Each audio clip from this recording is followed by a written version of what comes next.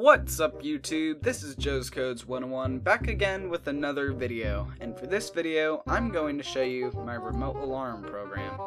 Now with the remote alarm, it's made to go with networks, and so I'm going to blur these out. These are the networks I'm connected to: my mom's computer, my dad's computer, and my computer. Now, how this works is you copy the remote alarm folder and you put it into one of these networks, into one of these computers, and it can go in any directory, it doesn't matter.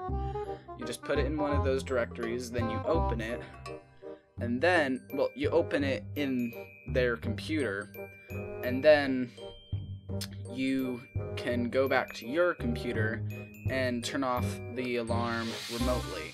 So here's how you do it. So let's pretend that I opened this on another computer and it says do not X out or the sound won't turn off. Oh, and it's on. So you take out the Go file and the alarm will turn off, and you put the Go file in and it will turn on. So how this works is it looks for the Go file. That's what the flashiness is. It's constantly looping, looking for the Go file, and if it can't find it, it will display alarm off, and when you put the Go file in the same directory as the alarm program, the alarm will turn on.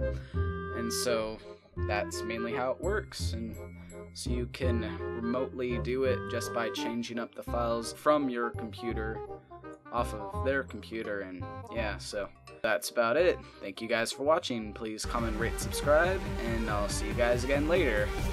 Goodbye! I am a prince of France. And now you're a servant? Enough. Henry, please.